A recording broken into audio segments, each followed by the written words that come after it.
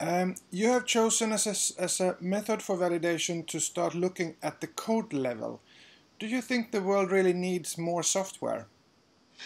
Definitely, online tools are really useful for this kind of projects. Among the other things, these tools enable the volunteers make a self-evaluation from their home, and I think it's really useful, but also it's really comfortable.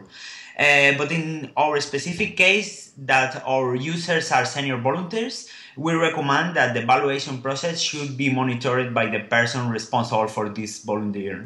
Anyway, in our foundation, we have trained volunteers in the use of this kind of tools. Uh, some of these volunteers have high education, but sometimes they are reluctant to use computers or new technologies. Well, we try to change this mentality in a middle long term. Yeah. So, do you engage this volunteer in the very development as well, or just in the end usage? Yeah, of course, they are participated very actively.